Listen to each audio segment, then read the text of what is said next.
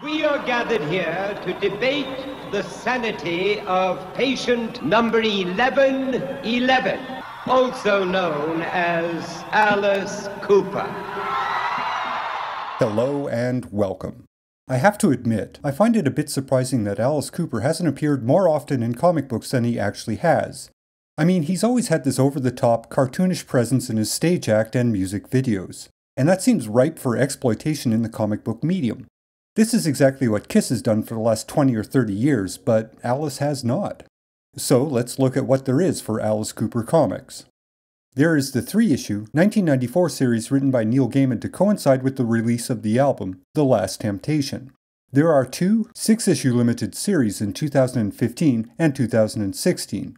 There is also a comic book biography of Alice, but I'm not counting that because it was an unauthorized cheap piece of crap. Alice also has a quick appearance in the Treehouse of Horror comic from 1995. And he also gets a quick shout out in, of all places, Betty and Veronica number 264 in 2013. Ironically, Betty's mother is also named Alice Cooper. The 3 authorized series all approach the Alice Cooper concept in the same manner, with Alice being a spirit or entity with mostly vague, reality-bending abilities. In essence, he is the god of nightmares.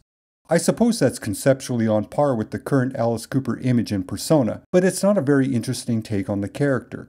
Which isn't to say these comics are bad, but they do sort of turn the persona into a generic, godlike being.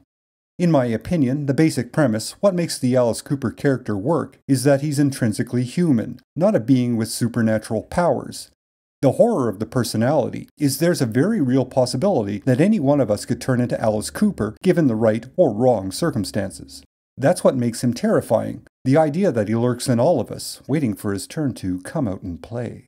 And the Alice Cooper we're all familiar with is something that is manifested through Vincent Furnier and become a rock star, in spite of the sadistic, self-destructive glee he always seems to revel in. The only comic book to approach Alice Cooper as a flesh and blood person is also the very first comic that Alice appeared in, Marvel Premiere number 50. While not specifically created to coincide with the release of an album, it was nevertheless based on a recently released concept album, From the Inside. Actually, it's called a concept album, but it's more like a journal of Alice's real experiences while he was drying out. Each song on the album is either about Alice's emotional struggle while he shakes off his alcoholism, or they're about the people Alice meets during his stay in a sanitarium for treatment. The comic book, like the album it's based upon, is an account of Alice's life during this time. However, in the comic book, Alice ends up in a sanitarium due to exhaustion from touring, rather than being treated for alcoholism.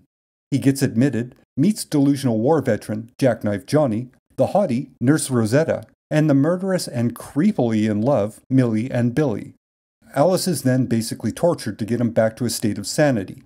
Eventually he escapes and discovers he was accidentally committed.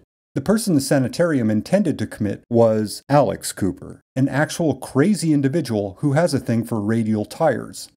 Alice is apprehended again after this discovery, and the comic ends as he is confined again, with Alice accepting that he is probably crazy after all. Because, you know, who isn't? This comic just works. It especially works if you're familiar with the legend of Alice Cooper at that point in time. Ultimately, it's a straightforward humor comic, with some terrible but appropriate puns, wordplay, references to popular Alice Cooper songs, and some interesting background gags. Like, for example, Alley-Oop and Popeye just randomly standing in the background of the sanitarium. This single-issue comic is also representative of the basic Alice Cooper concept. He's a human who enjoys the absurd and tragic circumstances of his own life. He feels a weird sense of joy when the people he encounters affirm his belief that the world is a cruel shithole. However, it's hard not to acknowledge the Neil Gaiman and Michael Zulli series from 1994. One could argue this 3-issue prestige miniseries is the basic conceptual template for the 2 other series that would follow 20 years later. Alice Cooper is presented as a supernatural showman who is trying to tempt a young man into joining his theater. Beyond that, Alice's overall goals are mostly unclear. It's not a challenging story, but it does represent the principles of Grand Guignol theater rather well, and Michael Zulli's artwork is both beautiful and grotesque, which provides the comic with an appropriate, disturbing atmosphere. As an aesthetic package, it is pretty much perfect, and as a representation of Alice Cooper as a creepy supernatural showman, it works quite well. Overall, though, it's solid and a decent read, but it's not outstanding. The two series put out by Dynamite in 2015 and 2016 are kind of generic, to be honest. Alice Cooper is explicitly the Lord of all nightmares, and a rock and roll star. The concept itself is neither defined nor developed very well. The series presumes you know the persona of Alice, so it doesn't bother trying to establish his character. This series was intended to be an ongoing series, but it only lasted 6 issues before being cancelled.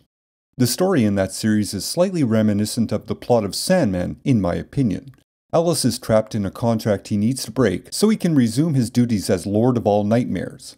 And well, things just happen, and it all feels quite disjointed. The following miniseries, Alice Cooper vs. Chaos, is a conflict between Alice and all the well-known characters of the former Chaos Comics publishing company.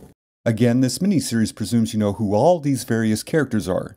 This is, quite honestly, a reasonable presumption. It's a miniseries that probably only appeals to those who miss seeing Evil Ernie or Purgatory in action. Otherwise, yeah, it fell out of my brain as soon as I tried to read it.